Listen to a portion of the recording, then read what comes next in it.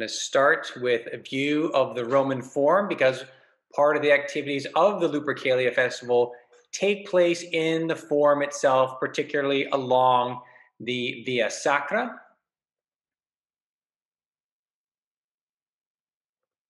And this is what we're going to be considering today. February 15th is the Lupercalia Festival. We'll start with the protagonists and the context of the festival. We'll talk about it in the context of the Roman sources.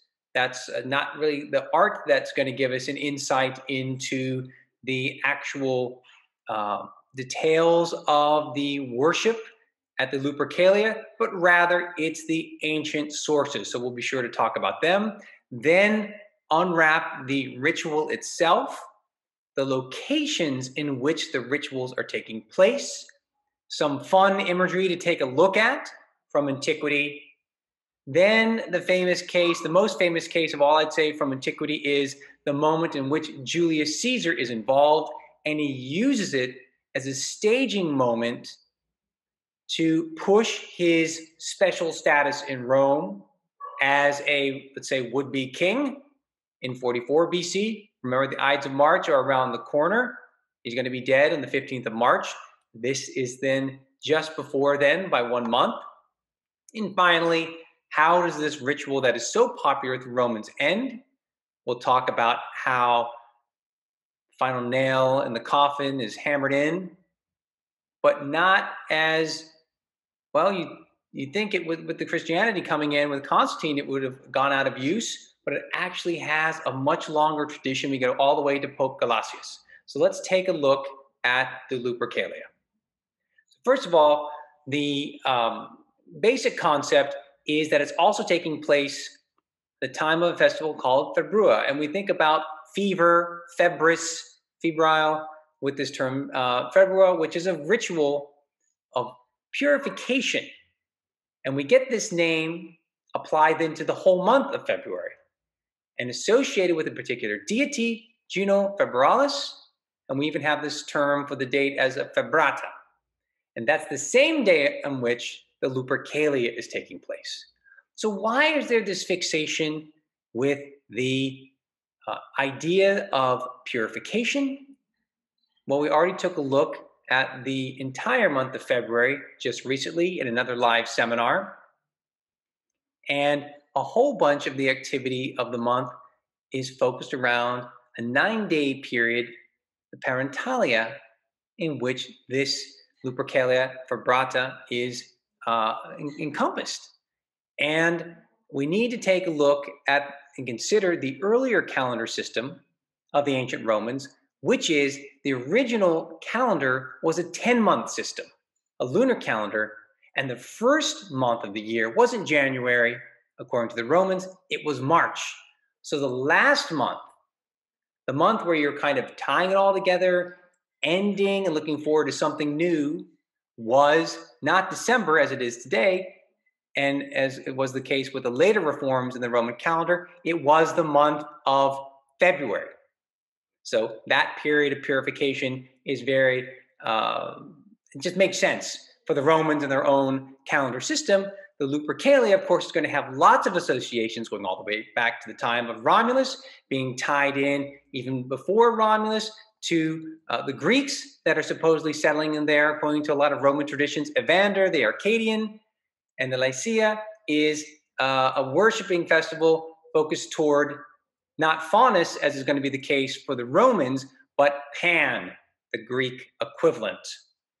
And in that process, then, we're going to be talking about Romulus himself and how he's the one, according to other traditions, that sets up this ritual that's going to focus around the point in the city where he is first, with his brother, suckled by the she-wolf. And it's going to be maintained by Roman families, 2 distinct Roman families, which is the case of a lot of other ancient Roman rituals in the Roman calendar. And it's something that ultimately, through the participation of these noble families, these wealthy families, these old families, their participation is going to then be the performance that leads to the well-being of the entire community of Rome.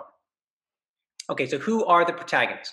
We have the Parentalia again from the 13th to 21st of February, in which this is taking place. The she-wolf, Romulus and Remus, here are depicted on the famous altar from Ostia, now Museo Nazionale Romano. You see there at the bottom the she-wolf suckling the twins, and Pan oftentimes in these kind of reliefs is present, or Faunus, this deity that we've also talked about being venerated in the month of February for his temple in the Tiber Island. And Evander is a figure that looms large in the ancient sources. So he is also going to be tied in to this ritual. So you have some ideas projecting back the Lupercalia even before the existence of Romulus and Remus, and giving it a nice tie to Greek ideas, Faunus, and associated with the Greek Pan, introduced by Evander. Evander, who at other times in the life seminars we've talked about, is the one that meets Hercules when he's on his own labors and passes through what will become the Forum Boarium. Now you're going to have as the main protagonists in this ritual two groups of men, originally from two families, the Fabiani and the Quintiani, and each one is going to be affiliated with Romulus and Remus. And part of it is involved in the competition. These groups represent the original competition, the vying in a competition between the two brothers. And as we know, in the end, through other contests, it's Romulus that's going to beat Remus and found the city of Rome. But there's a part of ritual and competition in the Lupercalia as well. And there are big concepts. We're remembering the dead because, I mean, that's a lot of what you're having in the month of February. We're having this idea of purification. A lot of the idea is remembering the dead and going through ways of purifying the community and then the city and then the individual. And then we have some questions about fertility, because that's going to come up as well. And ultimately this idea that's always percolating, kind of a common misnomer that, you know, Valentine's Day is going to take over the Lupercalia. There's some sort of association going on there in popular theory, and we'll see that doesn't actually prove to be the case. Okay, so the sources are Cicero writing the time of the famous moment when Mark Antony is trying to crown Julius Caesar in the Forum. Dionysius, Halicarnassus, and Ovid are going to be Augustan authors. Plutarch's obviously going to be a bit later, at the end of the 1st century AD and into the 2nd century AD. And he has a great account in the life of Romulus, one of my favorites. And then we can go into later sources, including Suetonius' Life of Caesar, who's going to also talk about that moment of time in which Julius Caesar is trying to be crowned symbolically. So the ritual. The ritual involves the Vestal Virgins, the Flamen Dialis, and these Sodalitates, these groups of selected individuals from society. And the Vestals will make a sacrifice. The Flamen Dialis is there as well, overseeing a lot of the rituals. But what happens is you're sacrificing a goat, you're sacrificing a dog, and when the sacrifice is ended, you're going to wipe the bloody knife on the forehead of these Sodalitates members, two groups of 12. And afterwards, the knife is wiped off with milk and wool as well for off the forehead. The blood is coming off the forehead. But the response and getting your face wiped with blood is to respond with laughter. So there's some sort of ritual, there's some sort of function. We don't know if the laughter is warding off bad luck or evil eye or whatnot. But after this ritual is taking place at the Lupercal, and we'll see what that is on the Palatine Hill. The exact location is still unknown and undiscovered. But then you're going to have a race. You're going to have running up and down on the Via Sacra, actually naked. And you're going to be whipping a lot of the crowd that gathers with the whips that are constructed out of strips of skin from the sacrificial goat. So there's all kinds of things that are going on in different locations. And a lot of the questions in his interpretation is this having to do with shepherding, because the Romulus and Remus are shepherds, and then they're suckled by the she-wolf, but then here's that dog. The dog is sacrificed. Why is the dog sacrificed? Because the dog is the enemy of the wolf. We're here in some way satisfying or remembering the she-wolf that suckled the twins. So we have a lot of different ideas coming on here. This competition between the brothers, not just athleticism, but also just various sources are telling us they're running down the Via Sacra, they're running around the Palatine Hill is another kind of interpretation from other ancient authors. So is it also a kind of protective boundary that's being created by that running? A lot of different questions are being asked in the scholarship. And of course, we do want to think always about this original idea of purification. It's the end of the year, and you are doing something for the benefit of the community. Whipping, it can be seen also as purification, not just as fertility, which it seems to be a later introduction, a later idea that's introduced in terms of the interpretation of these men going around whacking their little whips, and then some women stand out to get hit, and in the hopes of becoming pregnant. That kind of theme is introduced also into the sources. So there are a lot of different interpretation of what's going on here. We are looking at a couple of images. We're looking at the Vestal Virgins. We're looking at the Flamen Dialis with this little hat. And of course, the Capitoline she-wolf with Renaissance twins added beneath. Okay, what locations are we talking about? Well, the Lupercal itself and the Ficus ruminalis, this fig tree that grows up spontaneously by the cave where the she-wolf is suckling the twins, is somewhere at the base of the Palatine Hill near where we have the Circus Maximus, underneath the house of Augustus. We're going to have the running on the Via Sacra in the Forum. And then another fixed point, it seems, is another ficus, another fig tree that grows up. This one's in the Forum by the rostra. So this seems to be, according to some scholarship, the end run on the Via Sacra.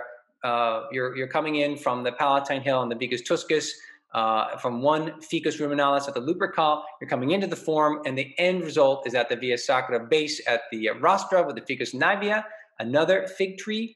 And of course, that's where the rostra is, and that's where ultimately in the age of Julius Caesar, that's where he'll be seated to be crowned. Here's a scene from the Arapacus. Here's that same image from the altar from Ostia Antica, which is now in Museo Nazionale Romano. So we want to think about these important locations. We'll actually take a look at them now. So here's the Palatine Hill. There's an arrow indicating somewhere in that corner where there was the Lupercal still to be discovered. Some people thought they discovered it in 2007, but it's probably just an underground Nymphaeum. But it is basically just below the house of Augustus and the Temple of Magna Mater, basically by St. Anastasia Church. Now we have the rostra here labeled. That's a reconstruction, but it is basically the imperial rostra of Julius Caesar and Augustus. And we have the Ficus nivea that was somewhere in the center of the Forum Piazza. Here it is depicted on the Anaglyph at Traiani, which is now located inside the Curia. Next to, on the right, there's a famous statue of Marcius, also in the center of the Forum Piazza area. So that fig tree was there. It was a fixed point. It was a fixture, and when it died, they replanted it, and up would come another one. So it really was tied to the longevity and the success of Rome. If it died, it was a bad omen. You planted another one, and so forth. But these fig trees tied into this concept of the fecundity of the she-wolf, Acca Laurentia, and this idea of fertility. So that's always there, overhanging the Lupercalia location and Lupercal structure. Let's take a little walk down the Via Sacra and think about naked Mark Antony running down here in 44 BC, and countless other Luperci that are running around and then flicking their whips and hitting various spectators who are literally on the Via Sacra or heading down toward the Forum Piazza. Obviously, the structures to the right here, there's the vestibule leading into the Forum of Peace of Vespasian. These are much later structures. There's the Temple of Faustina and Antonius Pius.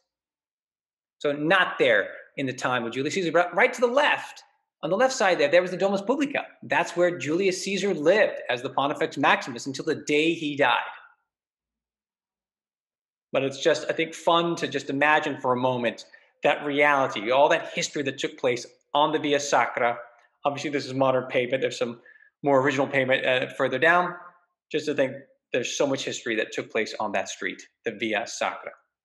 Okay, Julius Caesar and the Lupercalia in 44 BC. He's adding a third group, a third companionship called the Luperci Iuliani. Mark Antony, the consul at the time, is one of them, basically running around butt naked, and comes down and then ultimately tries to crown Julius Caesar before the crowd in the Forum. The crowd boos each time he tries to crown Julius Caesar, and Julius Caesar refuses. The crowd cheers more and more and more. So basically, it's saying on the part of the people of Rome, we don't want a king. Julius Caesar, no, don't take that diadem. And but it seems to have been a publicity stunt to see, well, how far can we push this? Maybe everyone will cheer when he's crowned. He was just an officiator in the spectacle. He's not running around butt naked. But here's a fun little image of that kind of moment with the teeming masses behind. How about some images of Luperci? Here's one, a monument of Claudius Liberalis, which is now in the Vatican museums. And you can see this particular, I think, equestrian order gentleman. One of the great moments of his political career is being a Lupercus. There he is. He's got a little loincloth and he's got his whip in his hand. This is drawn, by the way, by my little 12-year-old. If you need any artistic renderings of famous monuments or whatnot, be sure to let me know and I'll pass on her information. This one here is actually a terracotta compound relief plaque that was found near the House of Livia on the Palatine Hill at the end of the 19th century. And what you see here again is something very rare. These guys are naked. 1, 2, 3, 4 guys, and some of them have their whips in hand. So this is the kind of stunning evidence that comes from ancient Rome that corresponds with the ancient sources and the description of these people. And you think about the primitive culture and you think about that kind of perpetuation of that. If Romulus and Remus are running around naked, competing as they did in the Greek world, as they did the ancient gods, well, so too can we be part of that primordial of Rome, or even at the time of Evander, if you follow other traditions, and participate for the well-being of the community. How does it all end? Well, it's still mentioned, the Lupercalia, in the calendar of 354, which has Christian and pagan, non-polytheistic traditions are recorded in that calendar already in the middle of the 4th century AD. Even though all rituals were banned at the end of the 4th century, we still have it going down until it's shut down by Pope Gelasius I at the end of the 5th century AD. Absolutely incredible that this was something that was so felt and, of course, has to do with the well-being of the community. This is one that held on for quite a long time. And let's just remember and underline the fact that there really is no tie between the Lupercalia and then Valentine's Day, this saint that's martyred in the 3rd century AD. In fact, there are other ones with the same name that comes to take its place on the 14th of February. Lupercalia, February 15th, a very striking, unique, interesting and engaging festival. We still have a lot to discover about this incredible Roman ritual.